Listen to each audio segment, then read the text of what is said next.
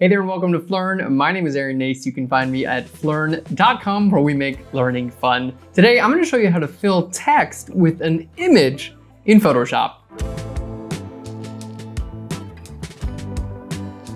Let's go ahead and jump in. You can download the sample images and PSDs to follow along on PHLEARN.com. Just follow the link right down below. So here we are in Photoshop. The first thing we want to do on a new document is hit T for my type tool, and I'm just going to go ahead and click right here, and we're just going to type in florist. There we go. And I can't see anything, so let's make sure to click the color, and we're just going to make it black right now. So we have our florist type. That looks pretty good. Now, my big advice here is to choose a font that is really dense, because you're going to be filling this with an image. You want to be able to see a good amount of your image. So we're going to choose our font. I'm going to go here in my character window. We're going to go ahead and choose our font. I'm going to choose Azo Sans Uber. This is an Adobe font. You guys can download it from the Typekit to follow along. There we go. And as you can see, it's extremely dense, which is exactly what we want because it's going to allow for more of our image to show up. So let's go ahead and put that right there about in the middle. Now, if you do this in lowercase letters, you can always capitalize it using this button right here, and that's going to make sure that everything is nice and large. So now that we have our font, let's go ahead and bring in our sample images. So we're just going to go ahead and grab this little bit of flowers, click and drag right over top of our image. Let's hit F for full screen. Now, this is incredibly easy to do. Because I have my flowers on a layer right above my text layer, all I have to do is right click here on my flowers layer and go down to where it says Create Clipping Mask.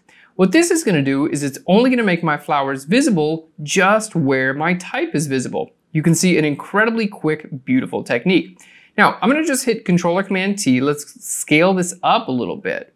There we go. And we can use this a couple of different times. So I like that quite a bit right there. I think it looks cool, especially how it interacts with this R. Now, obviously my image ends and I need to fill the rest of my image. So what we're going to do is I'm going to hit Control-Command-J. And that duplicates my flower layer.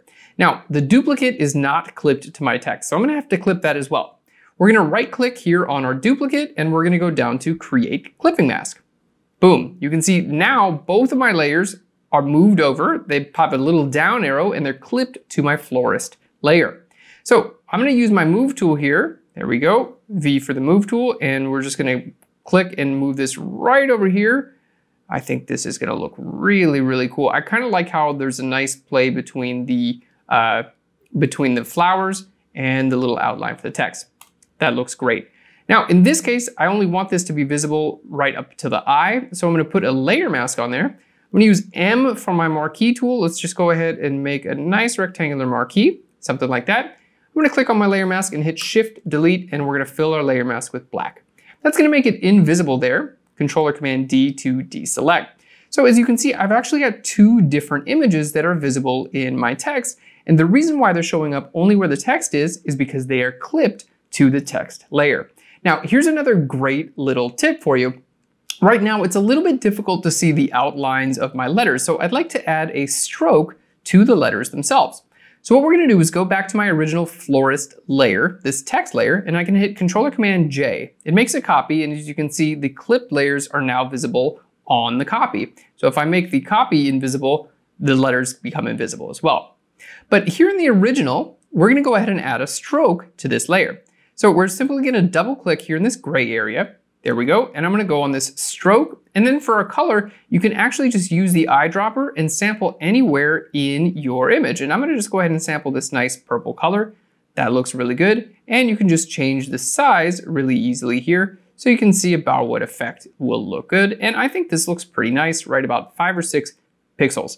So as you can see, I can just turn that off or on. So this is an entirely new text layer. It's just a duplicate of the florist copy, and this is what allows me to see this stroke. Now for a little bonus, we're gonna do the same thing with an icon. So let's go ahead and grab an icon, and we're just gonna hit Control-Command-T. I'm gonna make this a little bit smaller, and we're just gonna put this on the top of the eye, right there. Let's go ahead and duplicate our image of our flowers. Control-Command-J to duplicate that. We're gonna grab it right up and bring it above our flowers. So you can see, here is our flower icon. Let's just double click and call it flower icon.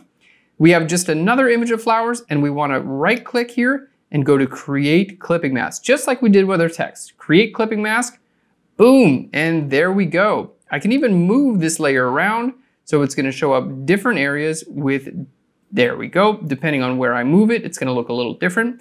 And we can even hold Alt or Option and duplicate this layer effects and have our stroke show up there as well. Thanks so much for watching. If you enjoyed this tutorial, go ahead and click on that subscribe button. We'll send you a free tutorial every single week. Thanks again, and I'll learn you later.